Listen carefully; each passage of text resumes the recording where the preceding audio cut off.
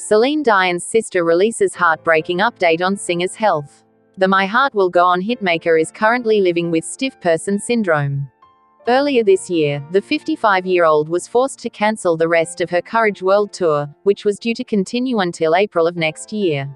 In Celine's case, stiff person syndrome causes rigid muscles, spasms, and even frequent falls, making her unable to perform.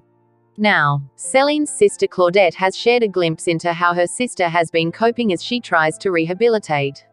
In an interview with Le Journal de Montreal, Claudette revealed that her sister Linda has now moved into Celine's home, where she also lives with her 3 sons René-Charles, Eddy, and Nelson. "When I call her and she's busy, I speak to my sister Linda who lives with her and tells me that she's working hard.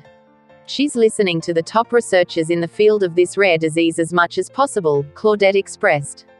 She then went on to explain that the Power of Love singer had no choice but to cancel her world tour. "I honestly think that she mostly needs to rest. She always goes above and beyond, she always tries to be the best and top of her game. At one point, your heart and your body are trying to tell you something. It's important to listen to it," Claudette confessed.